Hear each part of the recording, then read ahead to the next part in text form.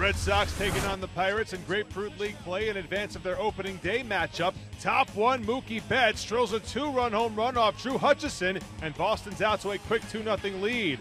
Two batters later, there's a man aboard for Jackie Bradley Jr., and Bradley Jr. drills a two-run home run, part of a 6-run first inning for the Red Sox.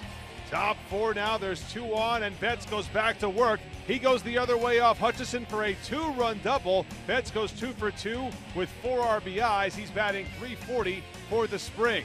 Two batters later, Bradley Jr. will pick up his teammate. Bradley Jr. singles up the middle off Hutchison to bring home Betts. The Red Sox score 9 runs off Hutchison in 3 2/3 innings.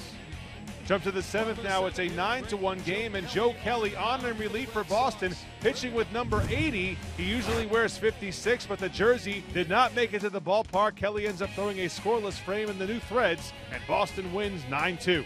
Both clubs get back to work on Wednesday. The Red Sox take on the Twins, while the Pirates host a Phillies split squad.